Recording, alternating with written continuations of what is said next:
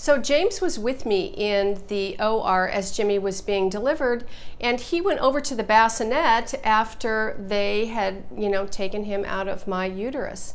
And James says, there's something wrong here. And the resident, who had only been an OB resident now for about 5 weeks, because they start at the beginning of June, this is now July 8th, says, oh no, he's fine, he's fine. James says he's blue and he's wheezing. Finally, we get the staff guy in, take a look at him, run him down through the stairwell, get him to the NICU, and intubate because Jimmy could not take another breath.